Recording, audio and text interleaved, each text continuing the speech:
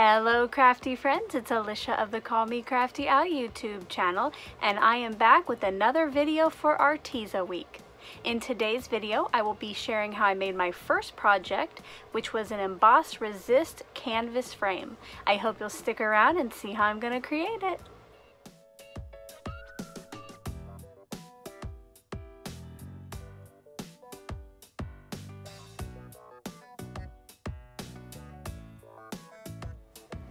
Thank you so much for stopping by today. If this is your first time to my channel, I hope that by the end of this video, you'll be inspired to click on that subscribe button below and maybe even tap on that bell for notifications.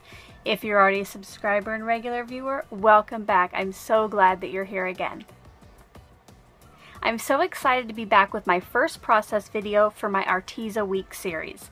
If you're not sure what Arteza Week is here, make sure when you're done with this video, you go check out my video from yesterday where I share more about Arteza Week and let you see the goodies that I will be showcasing over the next few days. And the good news is, since that video went live yesterday, I found out that I could do a giveaway here on my channel of some Arteza goodies. Since I just hit my 13,000th subscriber, I decided that that is what I would celebrate with this giveaway. I will be back on Sunday, September 13th to tell you how you can enter. When I unboxed my goodies, I was super excited about the DIY Frame Watercolor Pad. This is a pad of watercolor canvas sheets that come pre-scored and pre-perforated so that after you're done decorating it, you can fold it into a canvas. How cool is that? You're able to make a nice flat piece of artwork and then fold it into a canvas. I think this is going to be great for stampers because it's kind of hard to stamp on a canvas because of the give that they have when you go to stamp. So this is a great way for us to get our artwork on a canvas. In today's video, to decorate my canvas, I'm going to be using an Emboss Resist technique. The Arteza products I'll be using are, of course, the DIY Frame Watercolor Pad, and I'll be using my Real Brush Pens. I will add some other products as we go along in the process, and I will be sure to let you know what those are when I introduce them. If I leave you with any questions, make sure to leave those in the comment section below, and I'll get back to you just as soon as I can. Let's get crafty!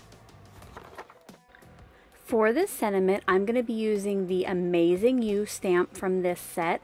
You do want a stamp that is more bold because you don't want any fine details because of the texture on the canvas.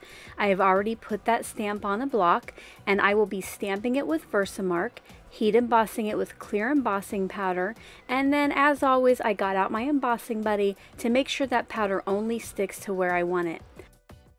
And I did go ahead and pull off the outside edges of the canvas paper. I prepped the area of the canvas where I want to stamp my sentiment, and I ink this up a lot.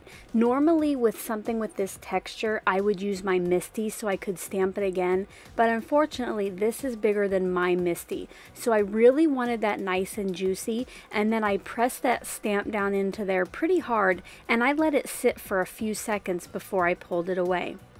Once that was done, I poured the embossing powder over the area where I thought the stamp was, because you know, you really can't see it, and I tapped off the excess, and I decided to go ahead and just put another round on there to get any missing parts of the sentiment covered with powder. Once that was there, I did let my heat tool heat up for about 30 seconds off camera before I brought it into the canvas paper. I find that this helps a little bit with warping, and I will also heat from the back and the front to assist with that as well. I'll try to show you here what it looks like, but it has to catch the light just right so you can see it. I did pre-choose some real brush pens that I wanted to use. I got out A117 Arctic Blue, A118 Wisteria Purple, A190 Rouge Pink, and finally A111 Light Green. I will be using the water brush pen that came with the set. I am protecting my work surface with my Dollar Tree cutting mat, and I do have one of those corner scraps just to wipe off my brush later when I need something. I start by doing a water wash around the sentiment, and I do want my color to fold around the canvas, so I make sure to get water past those pre-scored lines. Once I have some water there, I bring in my first color, and I just kind of very loosely in angled strokes put color across the sentiment. You'll see there that where the embossing is, the watercolor is not sticking to, and that's why this is called a resist technique. Once I have that first layer of color down, I bring in a paper towel and gently wipe away whatever color is sitting on top of that embossing powder. During my first round of coloring, I didn't quite get my strokes long enough to go past the pre-scored line at the bottom. So I brought back in my water brush pen, added some water below those lines, and then I recolored each area. Once I had the extra color added, I came back in with my water brush pen and kind of blended the areas where those came together. Once again, I brought in my paper towel to wipe off any ink that was sitting on the embossing powder, and you'll notice that it helps the sentiment stand out a little bit more, but I decided that it still wasn't bold enough. I let that first layer of color dry completely. I bet it wasn't any more than 10 minutes before I was ready to add some more color. To do that, I used my water brush and went back over the previous color's line, and then I brought back in the marker of the same color and just went back over that area to make the color a little more bold. Now you will see that every once in a while I have to bring my real brush pen to the scrap on the right.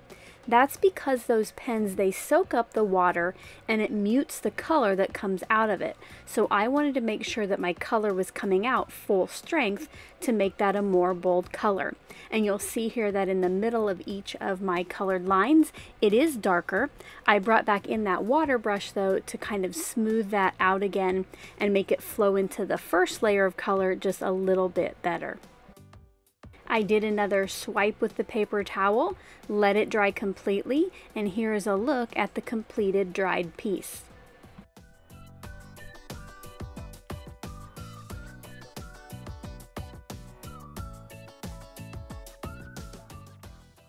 Because there was a lot of white area left on the canvas, I did want to add a little bit more texture, and I decided that I would add some paint splatters or some ink splatters. So I got out just a cheapo brush that I use here for usually embossing powder, and then I took each of the colors and just kind of flicked it back and forth over the top of that brush. Now between each color I did wipe that off with a paper towel just so I didn't get other color inks on each of my markers. Once I had splattered each of those colors, I brought the paper towel back in and cleaned off my sentiment.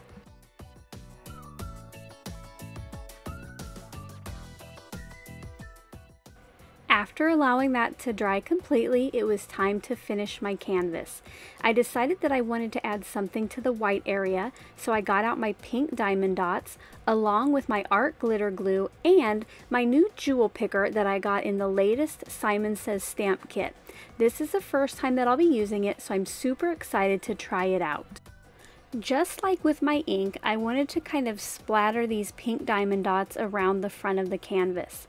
I put 5 of them onto the canvas front, and I arranged them so they were going from the top left to the bottom right. That was probably the trickiest part of it all because those things are hard to turn over. Once I had them where I wanted them, I put a very small dot of glue next to it with my art glitter glue pen, and then with the jewel picker, I moved the gem over to the glue dot. I held it there for a count of 5, and then I kind of rolled my jewel picker off of it.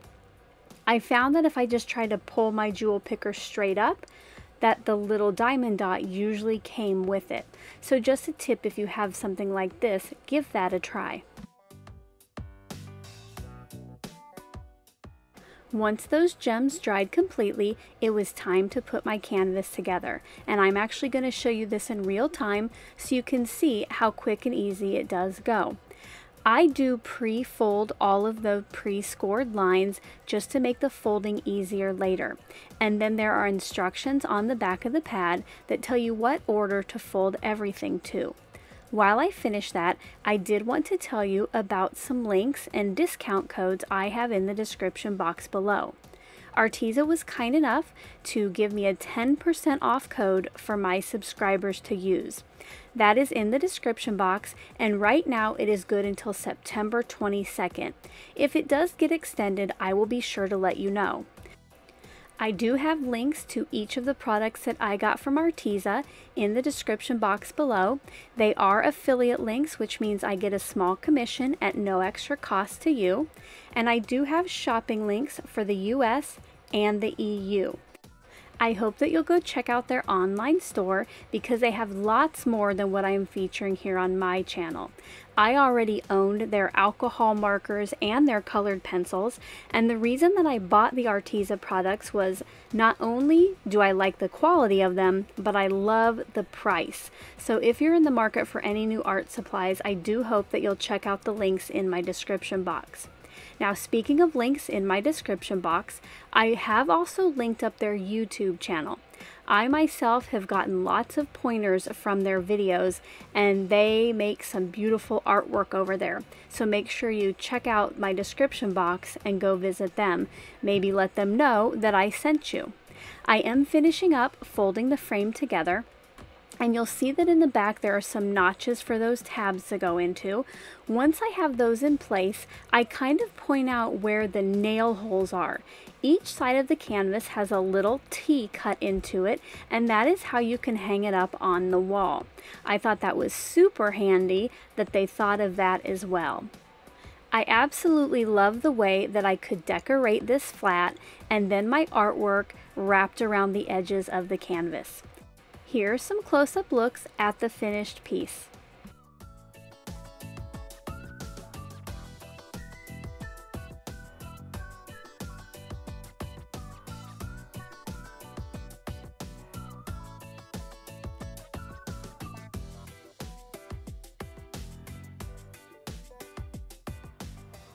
I hope you enjoyed getting to see how I made today's projects quickly and easily using some Arteza products. If you did, as always, I appreciate a thumbs up. Until my next video, I hope you're all having a crafty day. Bye-bye.